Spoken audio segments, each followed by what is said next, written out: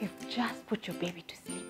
They've been asleep for 30 minutes and you're like, thank God they're still asleep. 5 minutes later, you hear them whimpering and crying. You're like, oh my gosh, they're awake again. Then you want to start crying. And why do you want to start crying? Because you don't want to put them on your breast. You're hurting, you're in pain, you've got cracked nipples. I totally understand you. And that's what we're going to talk about today. Cracked nipples and what you can do to help your nipples.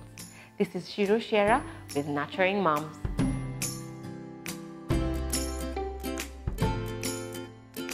So if you're having cracked nipples and experiencing pain when you're breastfeeding, it's not because your baby has a very strong suction reflex that you're feeling pain. It's probably because of the latch.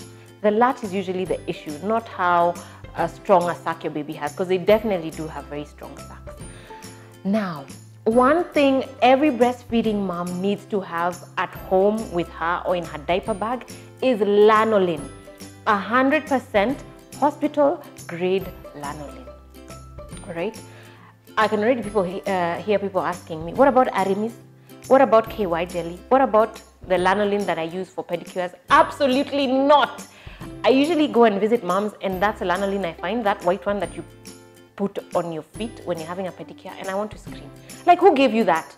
Then they're like, okay, the pharmacist told me this will work. No, it needs to be 100% hospital grade lanolin, and that lanolin is usually yellow. So no KY, please, no.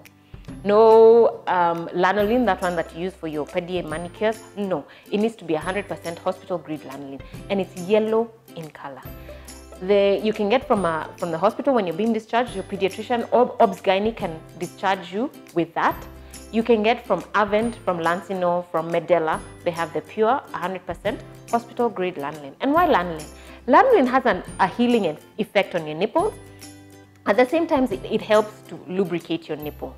Now, with lanolin, you don't have to keep wiping your breasts every time your baby needs to feed because you had applied it. No, just put your baby on the breast even if you had applied the lanolin 5 minutes ago, okay? You'll find that the lanolin is quite thick, and I'm going to show you with mine, just for a minute. It's usually very thick. So you actually have to spread it in between your fingertips to kind of warm it and spread it so that it can become a bit softer. And then you apply on your nipple and the areola. And it's safe for your baby to come and breastfeed immediately.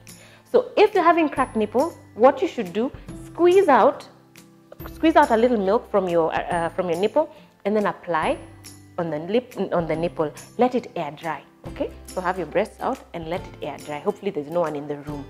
Once they're air dry, then apply the lanolin on the nipple. That's going to help you. So let's stop using KY jelly or the wrong lanolin.